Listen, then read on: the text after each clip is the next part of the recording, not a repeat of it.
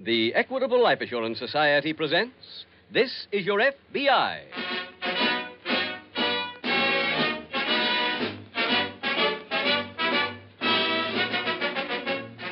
This is Your FBI, the official broadcast from the files of the Federal Bureau of Investigation.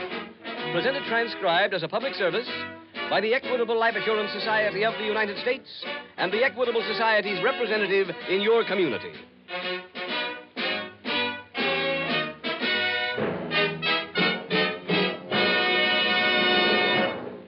Attention all homeowners. Please have pencil and paper handy to make notes. In about 13 minutes, the Equitable Society will give full information on its assured home ownership plan. This Equitable plan is a money saver, a worry saver, a home saver. One of the finest services ever offered by the Equitable Life Assurance Society.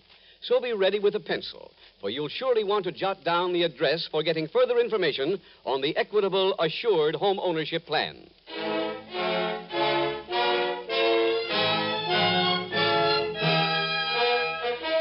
Tonight's FBI file, The Unhappy Medium.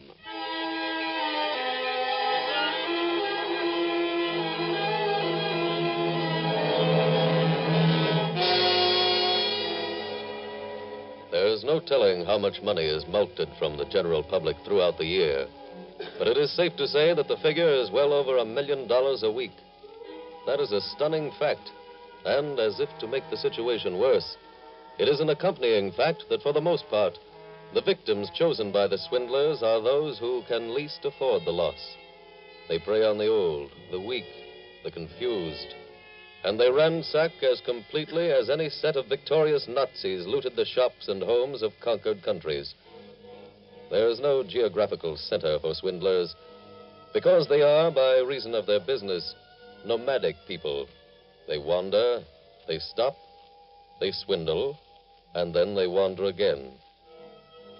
Their base of operations is in their unusually facile minds, and their swindles range from the ludicrous to the brilliant. But whatever their plan of attack might be, they always have a common cause: to get your money.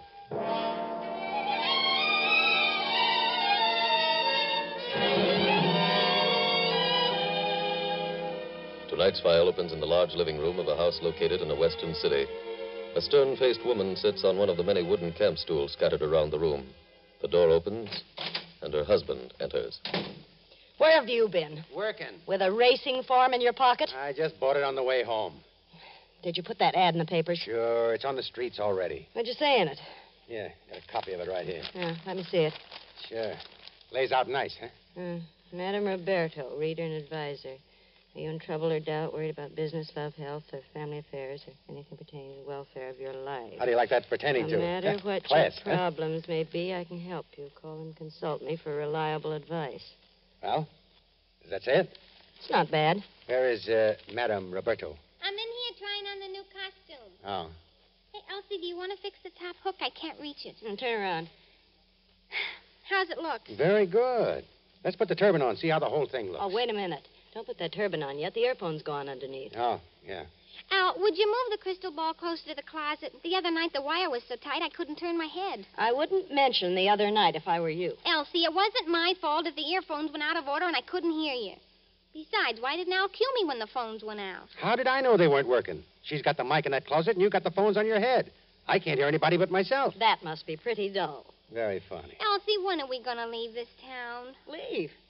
Why, we just barely got here. You've been promising me we'd go to Hollywood. Oh, stop with that Hollywood all the time. But what about my career? How am I ever going to get to be a star if I don't get to Hollywood? Look, Peggy, we can't quit here. I got 12 prospects lined up. Maybe we'll get some new ones from this ad. You got anything on the prospect? Yeah.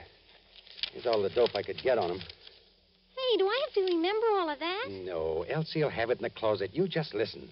Come on, we better start rehearsing this stuff. Well, when are they coming? Post time is 8:30 tonight. It'll be a semi-private meeting like the last one. Now put on those earphones. Let's get to work.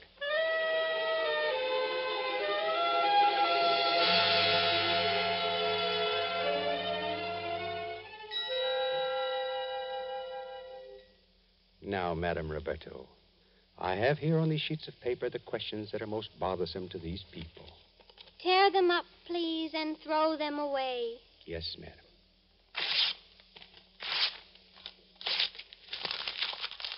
Now, through the power she alone possesses, Madame Roberta will peer into the mysterious crystal ball and answer your questions. I am studying, but it is difficult. Keep talking, kid. I hear voices, but they are far away. Some of you people are not holding hands in a chain the way the madam instructed you. I'm going over the questions. They're all stiff so far. I must have help from you if you want me to answer your problem. Here's a good one. Mrs. H.L. I see some letters forming. They are spelling out Mrs. H.L. That's me. Has the madam any message for Mrs. H.L.? Have her stay after the meeting. I have a message for Mrs. H.L. Will Mrs. H.L. please come up to the front of the room? Oh, yes, sure. She's ready to be taken. Hook her good. I am Mrs. H.L. What is your message, Madame Roberta? I cannot reveal it here. It is too personal. Oh. Please remain after the others have gone. Oh, thank you, madam. Bless you. And now, ladies and gentlemen, take the hand of the person seated next to you and form the chain again. Madame Roberto, do you have any further messages? Peggy, brush the rest of them off fast. Let's get to work on the sucker.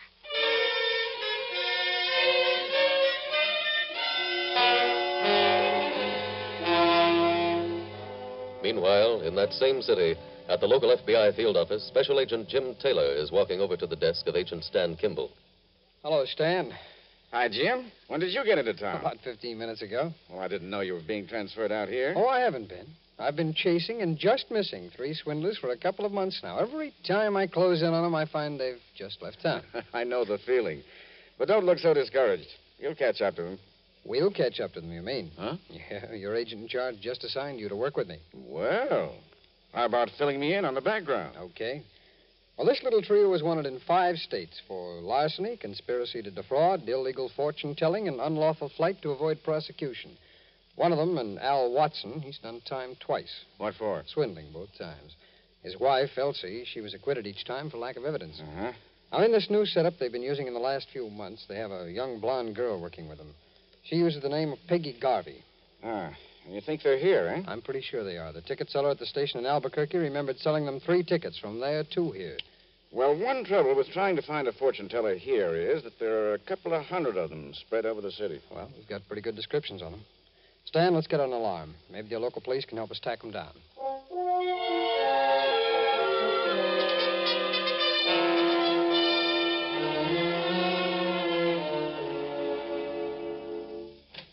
Al? Yeah. Well, where have you been? Out doing some checking up. You've been gone long enough. A thing like this takes time. I found out what I wanted, though. This Mrs. Lincoln has a hefty gob of dough. Good. Let's get back to work then. We can't keep the old slob waiting too long. Peggy. Yeah. Look, I want you to play this like you're already in Hollywood. And this is your screen test. I will. Do you remember everything I told you? I think so. All you gotta do is remember. It's like Hollywood. Okay. I'll be in the next room. Al, you go get Mrs. Lincoln. I'll see you later. Okay, Peggy? All right. Mrs. Lincoln, Yes. come right this way. Madame Roberta will see you now. Oh, thank you. We're sorry to have made you wait this long, but Madame Roberta has been concentrating. I understand. Madame Roberta, do you have any message for this troubled person? I am listening to the voices in the air. Queen of the occult, what do those voices tell you? They say that this troubled person has suffered some terrible misfortunes. Oh, that's true. So true. They tell me that there is someone who wishes you great evil. Yes. Yes, I know who that is. They say this person who wishes you great evil has put a hex on you and your possessions. I knew it. Madame Roberto, is there any way in which this troubled one can be delivered from the curse of her hex? I am listening. The voices say that if you will bring all your possessions to me, I will be able to deliver you from the hex. Oh, thank you. Thank you. But this must be done within the single turning of the earth. The madam means that if the hex is to be taken off, it must be done by tomorrow at the latest. Yes, I see. The voices say you are to bring to me all of your cash, because that, too, is hexed. Oh, I will. I have spoken. Mrs. Lincoln, you can go home and sleep tight. By tomorrow night this time, you'll have no more money trouble.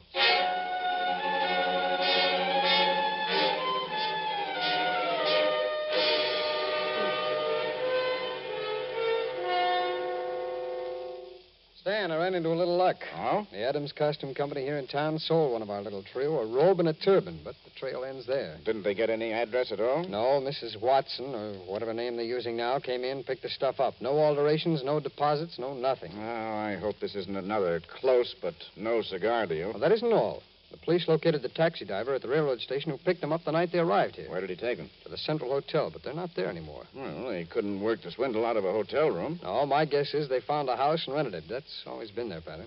Jim, let's call on all the fortune tellers alphabetically. Oh, I wish we didn't have to take that much time, but I guess that's about the only thing to do. Okay, let's get that list we made up and start calling.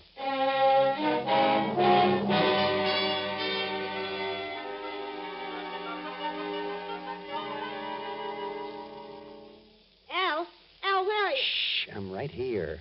Oh. Well, what's been happening? The Lincoln dame came here about an hour ago. She had all the stuff with her. The cash, too? Yeah, $7,000 worth of it. Hey, has she been in there with Peggy for a whole hour? Yeah, What's going on? I don't know. I've been waiting for them to break it up. Stick your head in and give Peggy the sign. I don't want to disturb the deal. Look, she don't know enough to ad-lib this long. Look, but honey... Do as I say, Al. Stick your head in there. Okay. Mrs. Lincoln, Please. where is Madame Roberto? She went out that other door. She told me to meditate. She said I must have absolute quiet. Oh, sure. You go ahead, Mrs. Lincoln. Keep meditating. Peggy isn't there. What? She left Mrs. Lincoln, went out the back door. She must have gone to her room. Come on, let's check on that. She should have stayed with the customer. There's something funny about this. What do you mean? Oh, why should she leave the old dame? Well, maybe she ran out of words. Well, let's find out. There's no one in here. Are you sure? Well, do you think I'm blind? Hey, look. What? Wait. Here's a note on the bed. Let's see it. Wait till I read it. Well, what does it say? What does it say? She took Mrs. Lincoln $7,000 and went to Hollywood.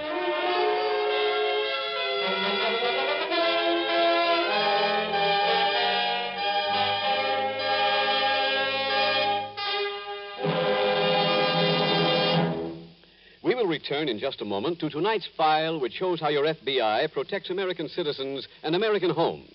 Now, a word about another type of home protection.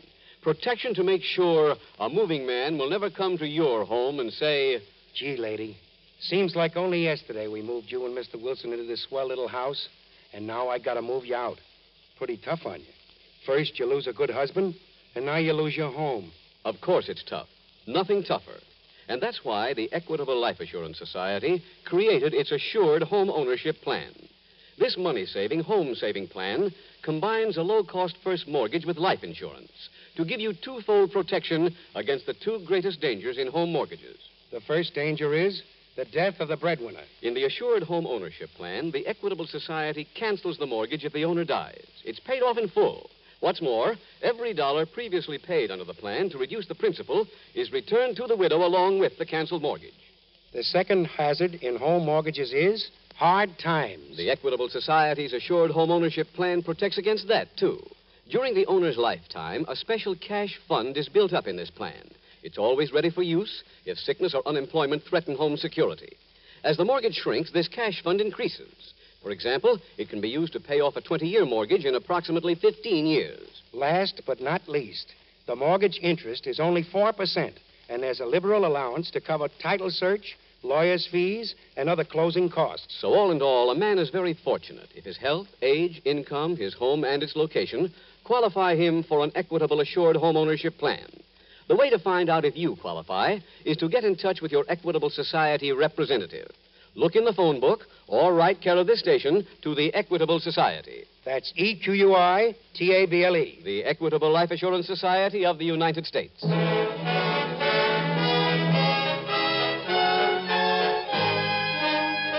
Now back to tonight's file, The Unhappy Medium.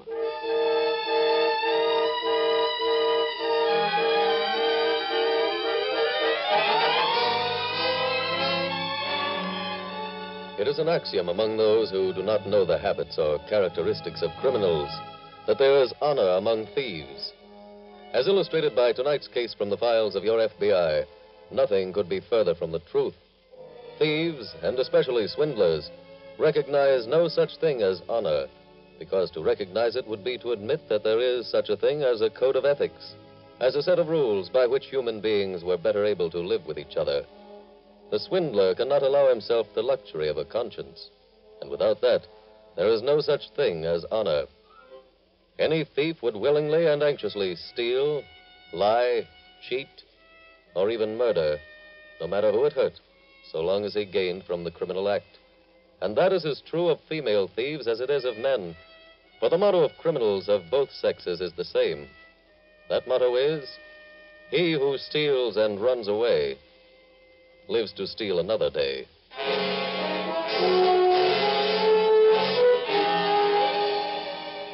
Tonight's file continues as the two FBI special agents get out of their car in front of the swindler's house. This is the place, all right, Stan. Look, they even have a sign on the front lawn. Well, all this occult hokum is perfectly legal in this town. Hope they're still here. Oh, they probably will be. I don't think they suspect we're this close to them. You never know about this trio. They make their score quick and then move on. Hey, look. Front door's open. Yeah. Have you got the warrant? Yeah, come on, let's walk in.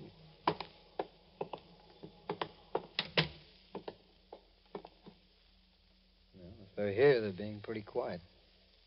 Well, come on, we better look around. Let's try this room first. Huh? Okay. Hold it. Someone's sitting in the chair by the window. Pardon me. Oh, please be quiet. I'm meditating. Oh, I see. We're special agents of the FBI. Here are my credentials. What do you want here? Have you seen a man and a woman about 45 and a young blonde girl about 21 or 2? Oh, you mean Professor Williams and Madame Roberto? I think so, yes. Where are they, please? Well, Madame Roberto is in her room. She's concentrating On what? on removing some evil spirits from my money. Ma'am, I think we'd better start at the beginning and get your whole story.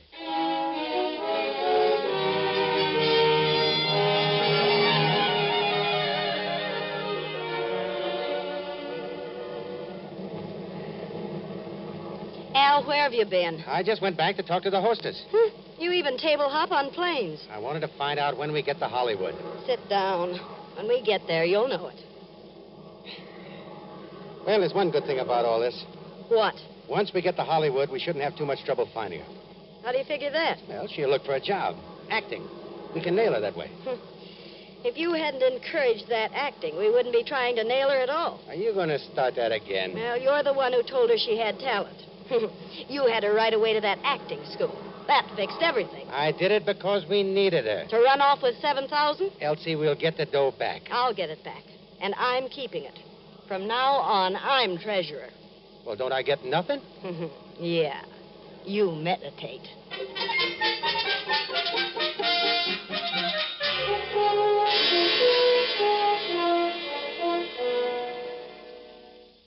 Mrs. Lincoln, when did you first hear of this Madame Roberto? There was an ad in the newspaper. I see. What did this ad say? It said that Madame Roberto would help people to solve their problems. And you answered it? That's right.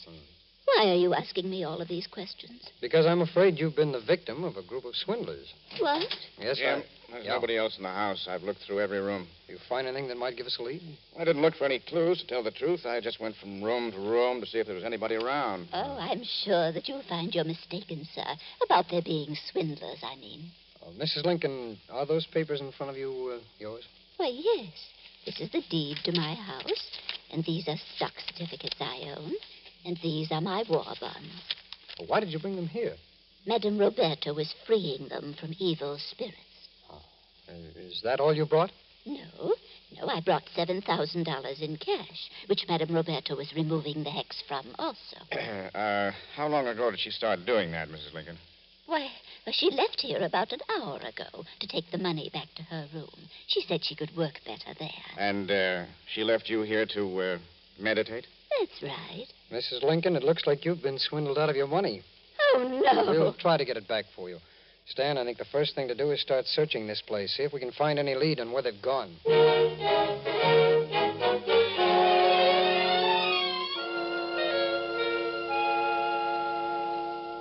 Elsie! Well, where have you been now? Down in the lobby.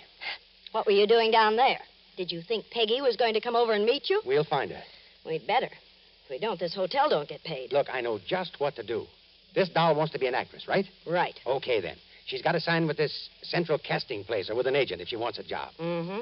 And if she's not there, we'll check on some of those hotels for actresses. She'd be likely to live in one of them places. Well, why don't you get on the phone and call up? I did. Any luck? No, but I don't think she'd be stupid enough to use her own name. Yeah, that's true. Well, what are you going to do then? Go to every place in person? We'll have to. We'll make up a list of places to check. We'll each take half. Come on.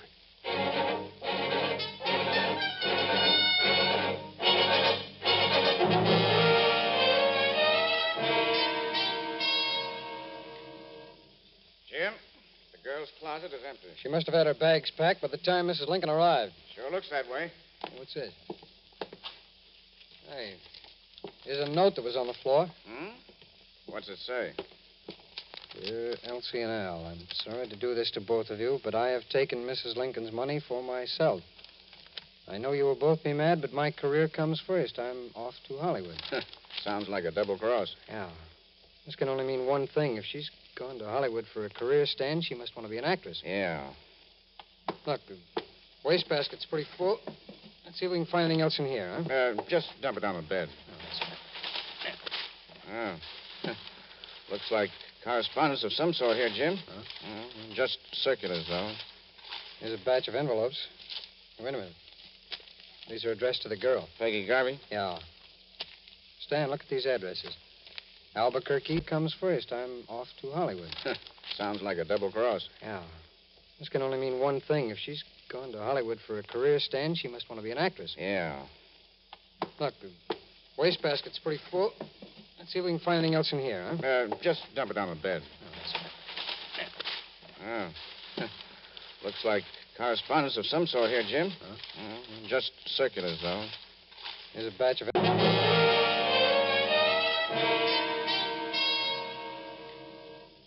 Jim, the girl's closet is empty. She must have had her bags packed by the time Mrs. Lincoln arrived. Sure looks that way. What's this? Hey, here's a note that was on the floor. Hmm? What's it say? Dear Elsie and Al, I'm sorry to do this to both of you, but I have taken Mrs. Lincoln's money for myself. I know you will both be mad, but my career comes first. I'm off to Hollywood. Sounds like a double cross. Yeah. This can only mean one thing. If she's gone to Hollywood for a career, Stan, she must want to be an actress. Yeah. Look, the wastebasket's pretty full. Let's see if we can find anything else in here, huh? Just dump it on the bed. Oh. Looks like correspondence of some sort here, Jim. Huh? Just circulars, though. Hey, here's a note that was on the floor. Hmm? What's it say? Dear Elsie and Al, I'm sorry to do this to both of you, but I have taken Mrs. Lincoln's money for myself. I know you will both be mad, but my career comes first. I'm off to Hollywood. Sounds like a double cross. Yeah. This can only mean one thing. If she's gone to Hollywood for a career, Stan, she must want to be an actress. Yeah. Look, the wastebasket's pretty full. Let's see if we can find anything else in here, huh? Just dump it on the bed. Oh. Looks like correspondence of some sort here, Jim. Huh? Just circulars, though. Here's a batch of envelopes. Wait a minute. These are addressed to the girl. Peggy Garvey? Yeah. Stan, look at these addresses. Albuquerque, Denver, Kansas City. Hey, these are all the places they've been before. Places where I've just missed them. Anything in the envelopes? No. Oh, but they're all from the same outfit, the International School of Dramatic Art. There's 7 envelopes. Let's look in the other rooms, Jim. Maybe we can find a better lead there. Wait, Stan. I don't know if we need a better lead. Let's find a phone. I've got an idea.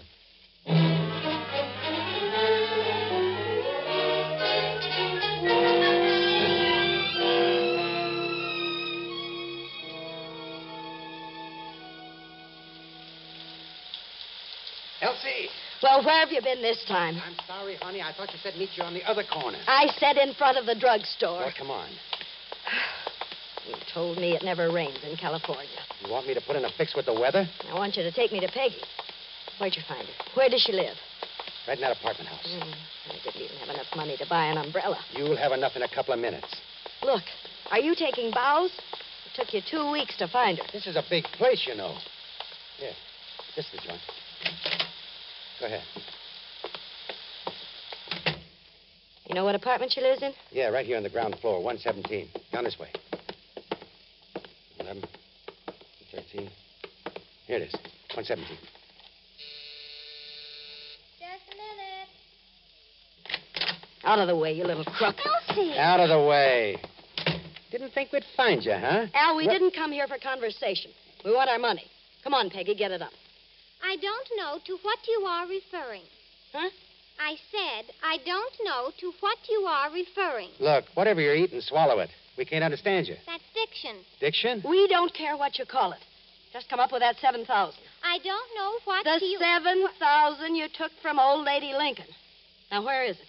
I'm using it. I need it for my career. Al, case those dresser drawers. Okay. Get away from them drawers. That shook the diction out of her. Hey, look, keep away from there. That's my money, and Hey, here it is, right on top.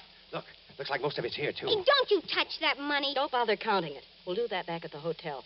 Let's get out of here. Okay. Hey, wait, you can't leave me without any... Step back inside. What? Go on, both of you. Who are you, mister? I'm a special agent of the FBI. I've got warrants here for the arrest of all three of you. You got nothing on us. My guess is we've got enough for you to serve long terms in a federal penitentiary. Well, honey, now you'll know where I've been.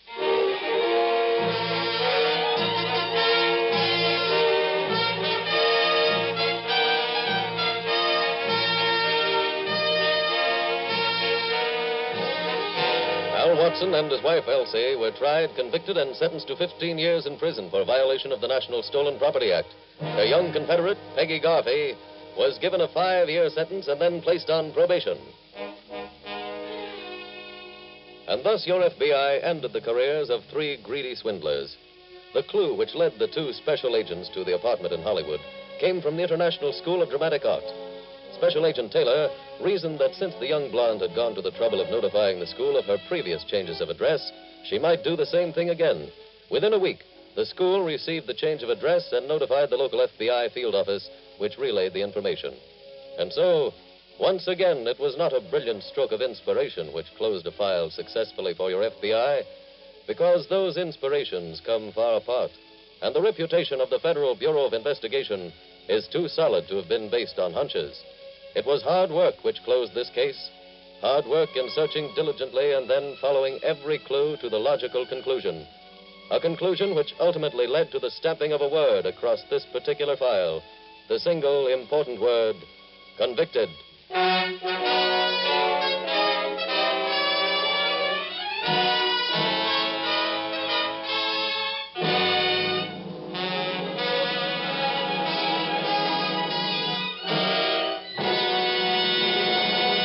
In just a moment, we will tell you about next week's case from the files of your FBI.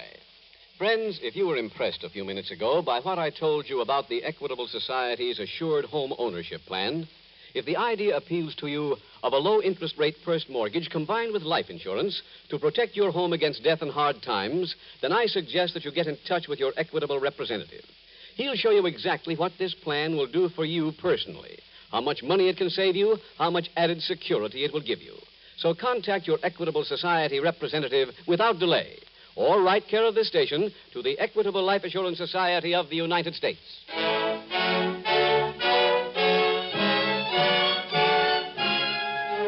Next week, we will dramatize another case from the files of the Federal Bureau of Investigation. An unusual story revealing the cunning tactics of an elusive murderer. Its subject, extortion.